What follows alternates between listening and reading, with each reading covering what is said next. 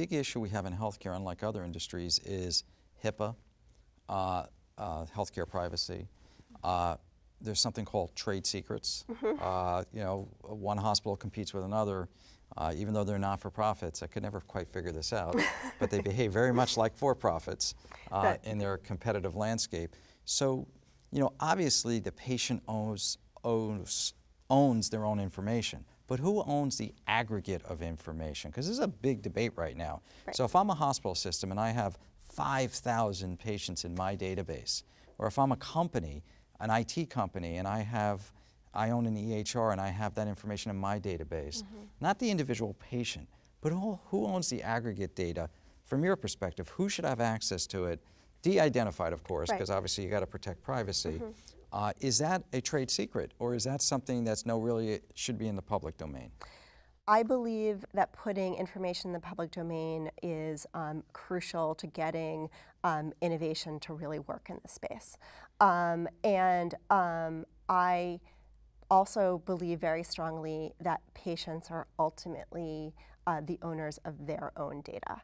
And so I think that what we will hopefully see is we're in this temporary period, or in transition period right now, where there are a lot of companies that want to hold on to certain pieces of this data and try to monetize it.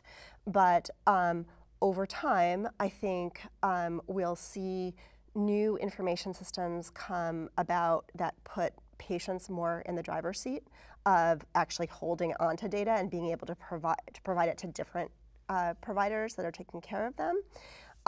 And government does have a role in setting regulation to protect patient privacy, in setting regulation and kind of fair playing fields for providers to start talking to each other and actually sharing data, as opposed to, again, hoarding data for their own financial purposes. We'll see.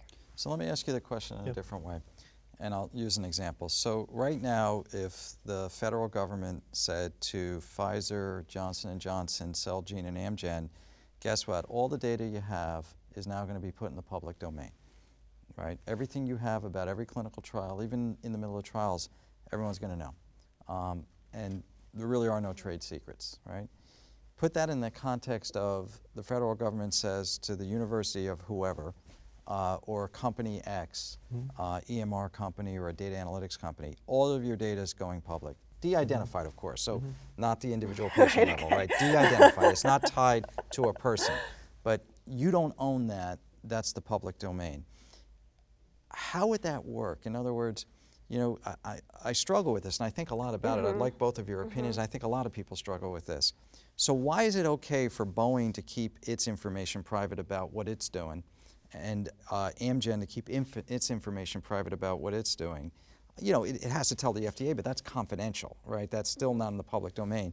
But yet, if a company wants to create a new business model where information is monetized, you know, there's the pro and the con of that. How do you look at it? I think it's a great question, and the first piece being, you know, the government's responsibility to set up the framework to facilitate those solutions. So whether it's updating of certain laws or incentives around data exchange, that type of framework is going to be very important for the private industry to solve within that. And with the innovation we're seeing both in immuno-oncology and technology at large, it's challenging for the government to keep up with. That is the first piece. The second piece being, I think the answer usually lies when you bring it back to the patient. So here we have a patient who is actually the most interoperable part of the healthcare system. The patient is actually going every single place. So finding a way to engage them in their information is key. And the third piece I want to bring up, though, is there's a subtlety between information and usable data. And so a patient, for example, might get, you know, PDFs and CDs and all of this information. And if there's interoperability or partnerships between hospitals, those CDs and those PDFs will be sent over. And that's one exchange of information. But then there's kind of a higher level order of information, which is whether it's processing structured data, looking through those PDFs and pulling out information so that it's searchable and mineable. And that's a lot of work that various organizations are doing.